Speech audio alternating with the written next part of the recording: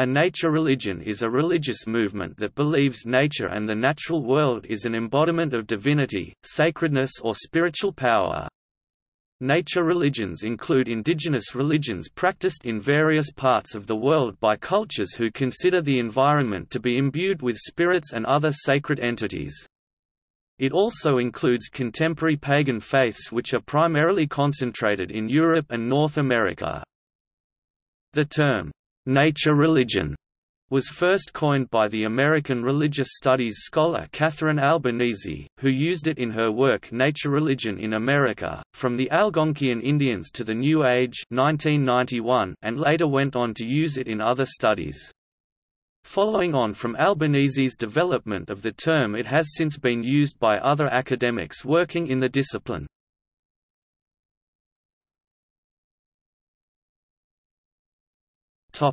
Definition.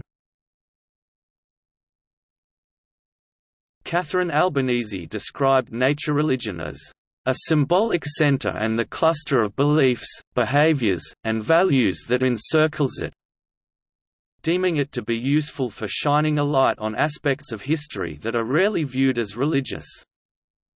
In a paper of his on the subject, the Canadian religious studies scholar Peter Bayer described nature religion as a useful analytical abstraction to refer to any religious belief or practice in which devotees consider nature to be the embodiment of divinity, sacredness, transcendence, spiritual power, or whatever cognate term one wishes to use. He went on to note that in this way nature religion was not an identifiable religious tradition, such as Buddhism or Christianity are, but that it instead covers a range of religious and quasi-religious movements, groups and social networks whose participants may or may not identify with one of the many constructed religions of global society which referred to many other nature religion.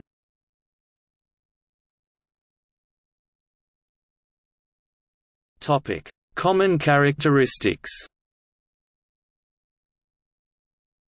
Peter Bayer noted the existence of a series of common characteristics which he believed were shared by different nature religions. He remarked that although, "one must be careful not to overgeneralize," he suspected that there were a series of features which "occur sufficiently often" in those nature religions known to recorded scholarship to constitute a pattern. The first of these common characteristics was nature religions' comparative resistance to institutionalization and legitimization in terms of identifiable socio-religious authorities and organizations, meaning that nature religionists rarely formed their religious beliefs into large, visible socio-political structures such as churches. Furthermore, Bayer noted, nature religionists often held a concomitant distrust of and even eschewing of politically orientated power.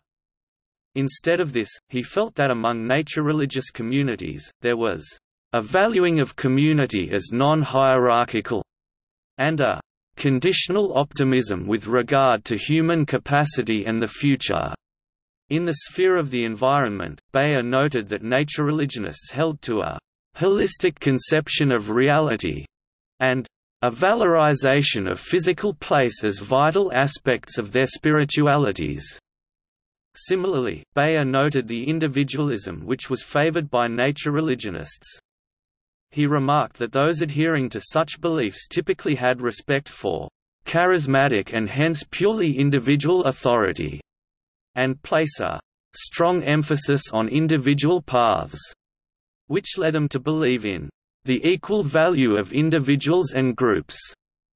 Along similar lines, he also commented on the strong experiential basis to nature religionist beliefs, where personal experience is a final arbiter of truth or validity.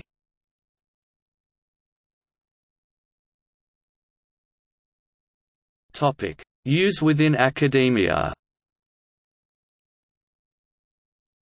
In April 1996, the University of Lancaster in northwest England held a conference on contemporary paganism entitled, "Nature Religion Today, Western Paganism, Shamanism and Esotericism in the 1990s." and ultimately led to the publication of an academic anthology of the same name 2 years later. This book, Nature Religion Today, Paganism in the Modern World, was edited by members of the university's Department of Religious Studies, a postgraduate named Joanne Pearson and 2 professors, Richard H. Roberts and Jeffrey Samuel. In his study of Wicca, the pagan studies scholar Ethan Doyle White expressed the view that the category of nature religion was problematic from a historical perspective, because it solely emphasizes the commonalities of belief and attitude to the natural world that are found between different religions, and in doing so divorces these different belief systems from their distinctive socio-cultural and historical backgrounds.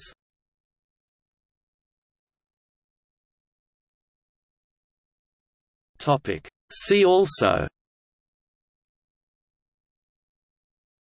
Deep ecology, dark green religion.